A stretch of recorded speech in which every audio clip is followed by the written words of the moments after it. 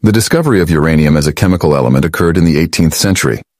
In 1789, German scientist Martin Heinrich Klaproth discovered uranium while he was investigating mineral compounds extracted from pechblende, a mineral discovered in Jachymov, then called Joachimsthal, Bohemia, now part of the Czech Republic.